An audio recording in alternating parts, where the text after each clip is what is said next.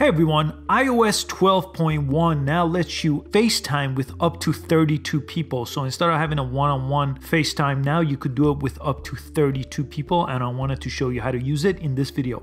So first, make sure you have iOS 12.1. So the latest version of the iOS as of the time of this recording is 12.1. That one will let you do that group FaceTime. Make sure you have that on. Next, let me show you how to get to FaceTime. So FaceTime has its own app by default. So if you look for FaceTime on your phone, you could just search for it. This is the icon for it. I'm gonna go ahead and launch FaceTime. And if it's the first time you've logged into FaceTime, it looks something like this. And to add someone, we wanna click the plus sign right on top. And we could add up to 32 people here. So let me go ahead and add a couple people. And if you see when you search for people, if they're grayed out, that means they don't have iOS 12.1, so they can't use this function. So if you scroll through your contact here, when you see someone that's blue, so these couple people are blue, that means they also have the latest iOS here, 12.1 or later. So if I click their name, on the bottom here, I could audio and video group FaceTime them.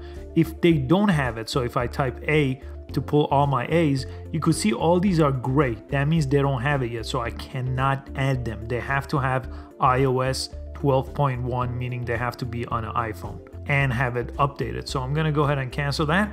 So next, you could press audio or video to start the group chat. I'm just gonna go ahead and press audio here. And the other way to do it is you could just go to your messages, and whenever you have a group, you could select the top and you could select FaceTime from there. So you could initiate a FaceTime group message right here through a group chat. Again, they have to have iOS 12.1 if you do use multiple people here. I'm gonna go ahead and press FaceTime, and it does create this kind of look here on the FaceTime. So if you have up to 32 people, it's gonna create 32 windows here. And on the bottom here, if you press the three dots, you could always go ahead and add a person right here and search through your contact and add another person to this FaceTime message here. Let me go ahead and cancel out of here. And that's a couple of different ways to use the FaceTime app to connect, or use the group chat on your chat to connect to FaceTime, and up to 32 people are allowed to join you on that video or audio FaceTime.